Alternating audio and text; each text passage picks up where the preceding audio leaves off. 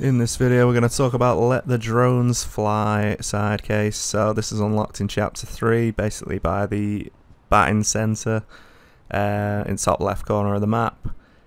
You'll see, well, it's next to like a football pitch as well, outdoors, so they've set up a drone racing league. You want to head to that area, go over, just do a test flight, a practice run, and that unlocks the drone racing for everything. So you just fly around the course. Drone racing's pretty fun for the most part. Once you get a better drone, obviously it's slow as hell at this point, but do your best and enjoy the race. And then you've got it unlocked for the rest, and then there's plenty more drone action to do, collecting and racing otherwise. But that is it for this video. If you enjoyed the video, please do like and subscribe and comment. We've got memberships unlocked. Members get early access to all content. And super chats are unlocked as well, and Discord is linked in the description. Take care, peace out, thanks for watching.